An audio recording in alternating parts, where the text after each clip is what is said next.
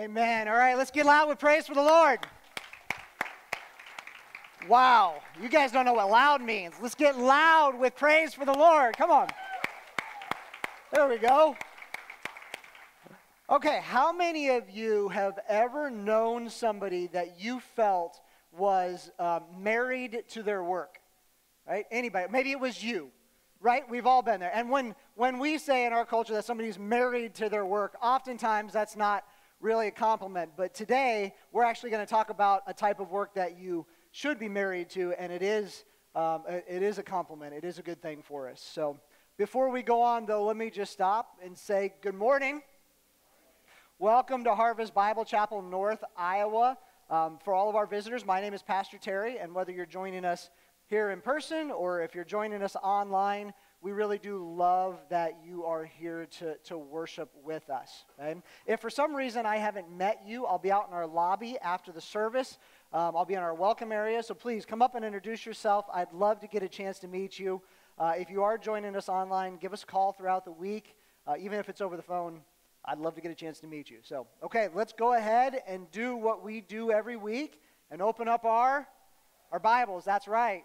We're continuing on in our series entitled, I Am, notice small I am, yours, capital yours, right? Meaning I am, we are, say we, meaning we are saying that we are yours, God.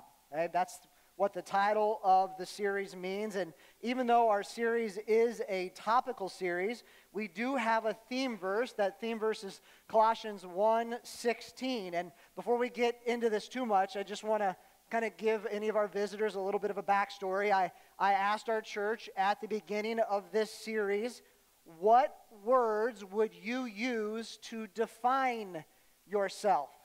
What words would you use to define yourself? And I told you I've been excited about this series because even though I can't give you all the exact words that you should use to define yourself, I am in Colossians 1:16 and some other verses through this series trying to show you two concepts to define yourself by that will change your life forever if you let it.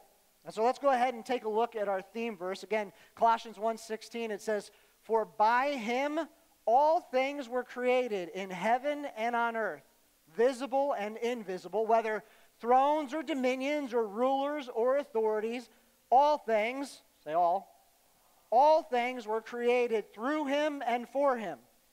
And so here's the two concepts that we're basing this whole series off of. It's this right here. All things were created through him and for him, right? And so everything that we're talking about in this series falls under one of these two categories. And Colossians 1:16, the fact that you were created for Christ, changes the way that you should define who you are. See, if I can convince you to believe that you were created for Christ and through Christ, if I can convince you to believe that, it will bring great understanding into your life. Anybody for understanding? Understanding? Okay, that's what I thought, right? But if I can convince you to live like you were created through Christ and for Christ, then it will absolutely change everything about your life. Amen? Right? So our main point for this series has been this: be who you were created to be. You were created for Christ. So be who you were created to be. And this is super important because how we define ourselves really is less important than how God defines us. One of, if not the most important answers that you can find in life is this: who am I? Right? We already talked about defining yourself as being God's created, being God's redeemed. Last week we talked about how we are God's adopted. We're his adopted child, adopted into the family of God through Christ Jesus. I thought I'd get at least one amen on that one. Adopted into the family of God through Christ Jesus, right? And so this week, we're talking about being workers. All right, let's go ahead and take a look at our text. Open up your Bibles to 1 Corinthians. We're going to be in chapter 15. We're actually looking at one verse today. It's verse 58. So 1 Corinthians 15:58, it says this. Therefore, my beloved brothers, be steadfast, immovable, always abounding in the work of the Lord, knowing that in the Lord your labor is not in vain. Okay, let me break this down for you a little bit, okay? So the text starts off with writing to our beloved brothers. And here's the main point that Paul's going to write to these Corinthians. It's this right here. Be steadfast, right? So my beloved brothers, be steadfast. That's the command in the text. And then the supporting part of that is always abounding in the work of the Lord. Be steadfast, always abounding in the work of the Lord. Okay? There's a couple things to recognize. First of all, he says, my brothers. Therefore, my brothers. Okay? This is my brothers and sisters. Okay? But he is writing to believers in the church. He's writing to the believers in the church, those who have truly put their faith in Jesus Christ as Lord and Savior and can truly, honestly say, I am yours. Okay? He's not just writing to the religious leaders in the church. Okay? It's to all the believers at the church in Corinth. And he says, be steadfast, always abounding in the work of the Lord. Okay, now a couple other things. First of all, Paul is not saying in any way that we are saved by our works, right? We're not saved by our works. But as Ephesians chapter 2 teaches us, even though we're not saved by our works, we are saved with the intention and the thought that there is going to be works that is produced by us because of our salvation in Jesus Christ. Okay, so not saved by works, but actually saved for works. Works, which the text says God already prepared for you to do beforehand. Before you were ever saved, before you were ever born, God intended for you to do some works. And so, really what it is, it's not that we're saved by works, but it's that works is evidence that someone can honestly say, I am yours, Lord. And that's what we're talking about through this series. So our main point for today is this: dedicate yourself to constantly working for the Lord. Now, if you're here today and you're like, but I don't know if I'm there.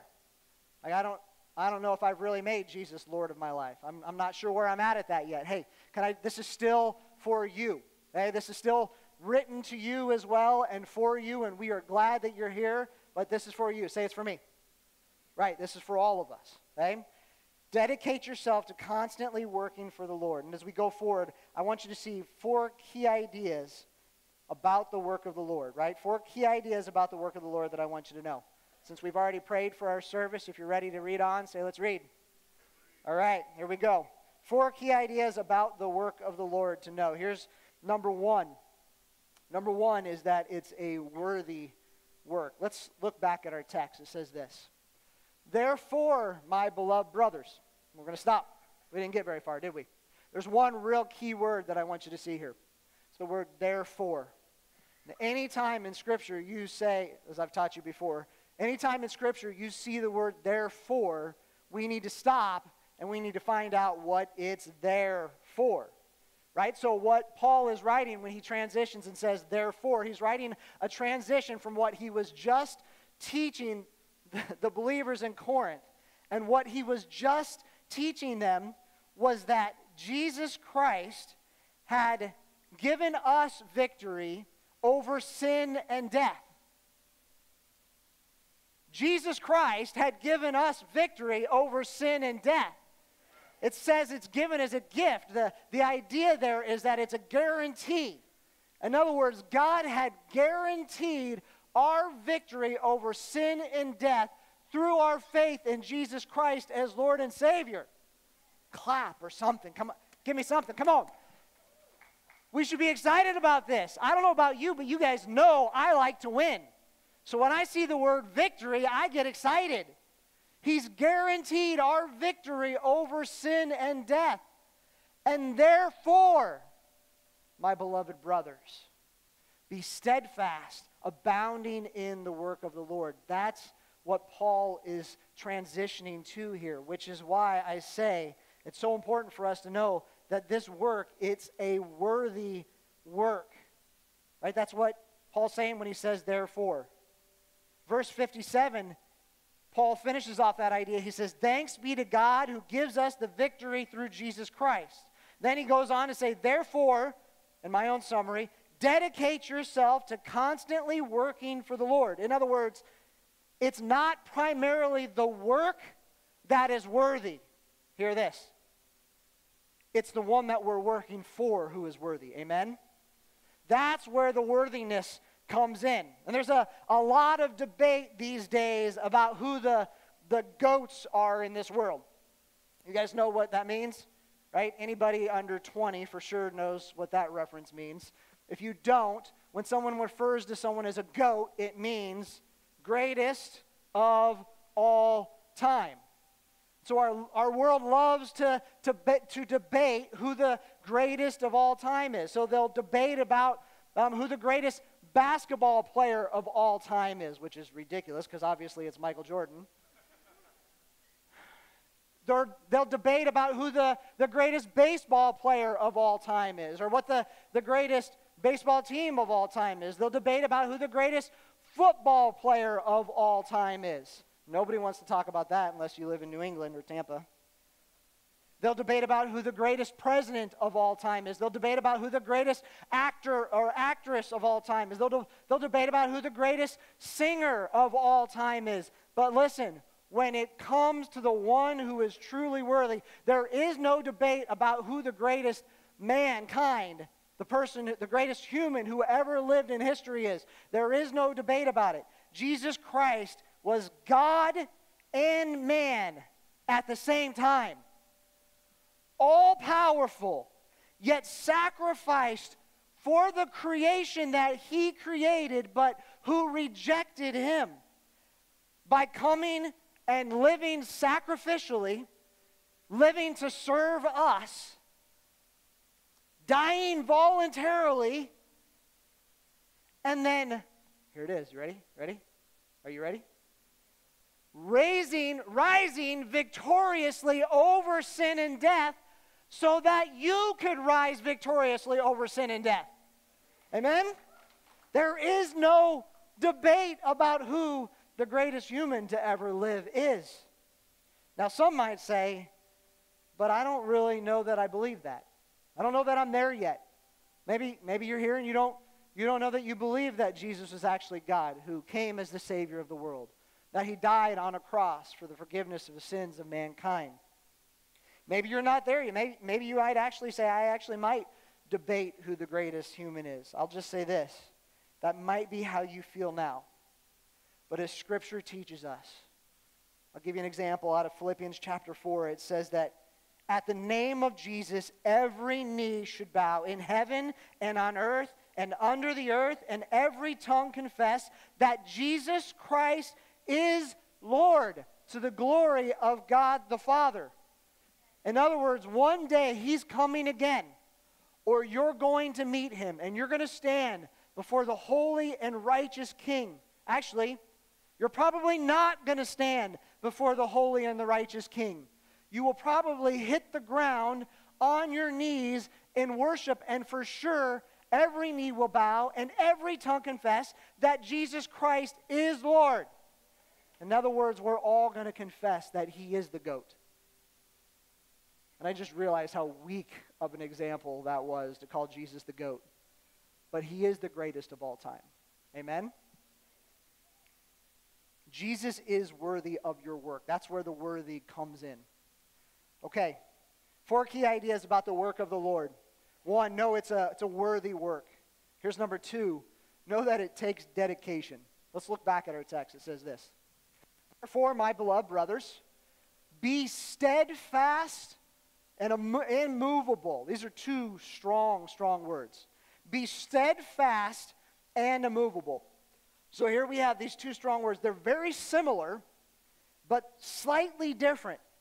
Both of them have the idea of standing firm, being immovable, right? Being settled and having a firm foundation, not being moved around or pushed around. It's that I'm solid, I'm in my place. They both have that idea. But to be steadfast And to be immovable, here's what I really believe it fully means. It means to be steadfast and immovable in faith and in our work. Because it's talking about abounding in the work of the Lord. So being steadfast, it's being steadfast in our faith in Jesus Christ, in our trust in Jesus Christ. Not sometimes I'm in with this whole Jesus thing, and when it's more difficult, maybe I'm not quite as in on this whole Jesus thing. Sometimes I trust in him, and sometimes I don't. No, it's I am settled, I am steadfast in this, standing firm in my faith in Jesus Christ as my Lord and Savior for salvation and for life. And then being immovable. And the idea of being immovable, it's actually a little bit stronger of a word than being steadfast. It comes with a reference of being immovable even in the face of great odds and danger. It means no matter what you face, no matter what kind of persecution, no matter what kind of struggle you face, it's being immovable in the work and faith of the Lord. All right, we're a lake town here, so some of you guys might get this. Our family used to have a boat, right? Let me see if I can illustrate this a little bit. Our family used to have a boat, and I used to love to go out in the middle of the lake and just drift. I just want to see, let's just see where the waves take me, okay? And I know you guys who know me, this probably seems strange. I don't see you as that guy. But it was fun just to go out and sit and drift, and it was really great when the waters were fairly calm. But when storms came and when the waters got rough, not such a great idea, right? So I used to love to just drift in the waves until that time comes. But this is not what we're supposed to be in life. We're not supposed to be those who say we're Christians, just drifting along aimlessly in life. James 1 and Ephesians chapter 4, it teaches us that we are not to be tossed around by the waves of doubt or bad teaching or the waves of the world, but instead we need to be anchored in the things of God. And listen, if you want to abound in the work of the Lord, you will need to be anchored in and dedicated to standing immovable in the work of the Lord. Immovable. Never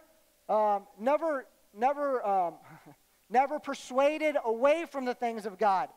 Always undistracted, undeterred, undiscouraged for the work of the Lord. Never allowing ourselves to be pulled away from the work no matter what we face. Steadfast, immovable, whether it's just our friends thinking that we're a little strange, right? I mean, let's just be honest. I'm just a little strange anyway. A little obnoxious. Whether it's just our friends thinking we're a little strange, or whether it's the attacks from hell and the devil himself, we must remain dedicated. That's what it means to be steadfast and immovable. Intentionally dedicated to remain in the work of the Lord. And I'm sure someone might be thinking, that sounds way too hard. I don't know if I thought I was signing up for that one. But be encouraged. Matthew 28 said, Jesus, after he gets through telling the disciples to go and make disciples of all nations, he says this, and I will be with you always, even until the end of the age. In other words, I will be there to strengthen you to do this. I will be there to give you the endurance to persevere through this. And in the scripture, it also teaches us that it's those who endure in this faith that can truly, honestly say, I am yours, Lord. Amen? So to abound in the work of the Lord, it takes dedication. And again, it's only those who stand firm and endure until the end who can confidently define themselves as workers and say, I am yours. All right, so it's a worthy work. It's a work that takes dedication. Here's number 3. Number 3 is this. It's an always and forever work. Okay, let's look back at the text. Therefore, my beloved brothers, be steadfast, immovable, always about, what's that word? Always, say it with me, always abounding in the work of the Lord. Okay. So let me ask you this. How many of you are planners in here? How many of you are planners? Or like you like knowing exactly what it is that you're doing all the time? Yeah? A few of us? How about like your half planners? I'm kind of a half planner. My mornings are really planned out, and then my afternoons are like way loose. Anybody else? Okay. So I want you to think about that for a second, because it really kind of gives us an idea here. Listen, this idea of this work being an always forever work, it's very similar to what we just talked about, except that in the last point, the focus was on being dedicated to the work of the Lord, being dedicated no matter what we face to the work of the Lord. And now the emphasis switches to being dedicated to the work of the Lord always and forever. And I have these certain things that are for sure planned out in my life, right? My alarm goes off at the same time. I hit snooze the same amount of times. I'm the snooze guy. I hit snooze the same amount of time. I get up, I go to the gym, then I have my devotion time, then I have my sermon time. Those times are set out and planned ahead. And if you're like that and kind of like me in that way, I could just picture someone being like, okay, bottom line this for me. Like, how much time do I have to plan for this whole working in the Lord thing? You get where I'm going with this? Like, just like, what's the minimum that I have to plan into my schedule every day of working for the Lord so that I'm kind of like getting by? Okay, what's that minimum that I have to be? So here's the answer to that. All day, every day, and for the rest of your life. All day long, we are supposed to be thinking about and living out the work of the Lord. So when you go home today, everybody go to your Google schedules and your calendars and just schedule in working for the Lord and just put it 24 hours and repeat it every day. That's what we're called to. Every day for the rest of our lives, meaning there is no retiring from the work of the Lord. And this work is supposed to be done at all times, every day, all day long. Whew, does that sound exhausting? Some of you might be thinking, there's no way.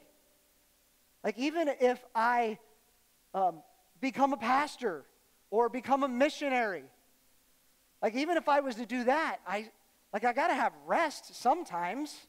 There's no way I can always accomplish this, always be working for the Lord.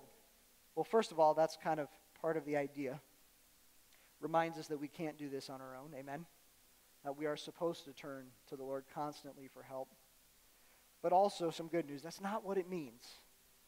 That's not actually what it means. 1 Corinthians 10, though, and Colossians 3 teaches us that whether you eat or drink or whatever you do, do all to the glory of God.